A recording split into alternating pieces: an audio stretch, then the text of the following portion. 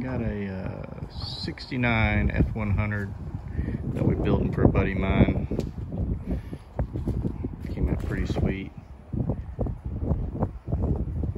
Took everything out of a 2015 Mustang. Did the Crown Vic swap on the front end. And did Coyote with the 6-speed.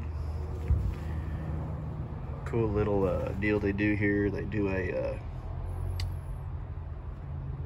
hydraulic pump AC compressor bracket setup so you can run everything, because everything on Mustangs is electric. Hydraulic clutch setup. I think it's a McCloyd. Got the 6-speed. Plain Jane interior. He just wanted something that would just balls out ruin. So we did that. Mustang GT pedals. GT 500 wheels.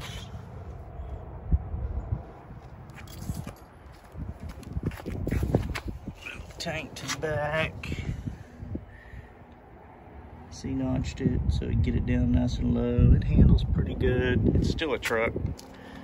Wheel hops like crazy through third gear. But I think I finally got it dialed in. Seems like if you hold it about 3 grand to 4,500, it doesn't do it as bad. When you get up to 6 grand, it's a little violent. But some of us like violence. Yeah. Starting to like these 5.0s.